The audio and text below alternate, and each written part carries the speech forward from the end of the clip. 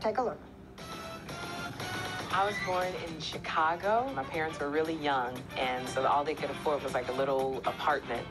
And my dad wanted a better life for us, so he worked 3 jobs, and he moved us to Hoffman Estates, Illinois. I moved there in the middle of Roots, right when Kunta couldn't take out his foot cut off. So I think there were like 3 black people, my sister, me, and the janitor that cleaned the school. I have 2 sisters. I am the oldest. I'm very close to them. I'm very proud of them because we lost our mom when we were really young.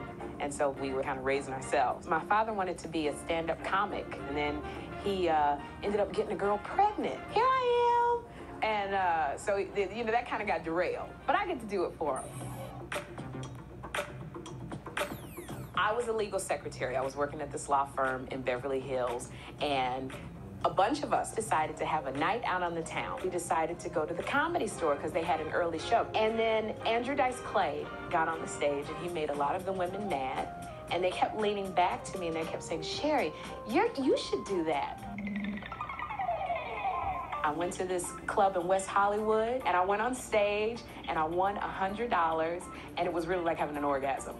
I don't even need to have sex. I just go to a comedy club. When I quit my job, when I finally made that leap of faith, it was the scariest thing for me. And somebody said to me one day, if it was all about stability, you wouldn't need faith.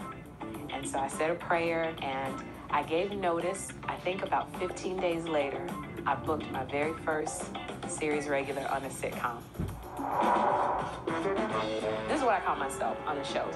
People who don't know who Sherri Shepherd is, I'm the black girl on all the white shows.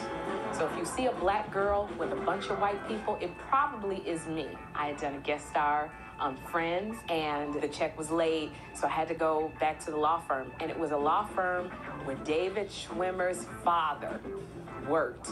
You talking about depressing? Because all the secretaries would always go by and go, "Why don't you tell Mr. Schwimmer that you were on his son's show?" And I was like, "Well, why don't you shut up and go make some coffee for the other lawyers and stay out of my business?" Then I did a guest star on Suddenly Susan with Brooke Shields, and they called me back to be a series regular. I said, okay, I want to buy a house. This is a show with Brooke Shields.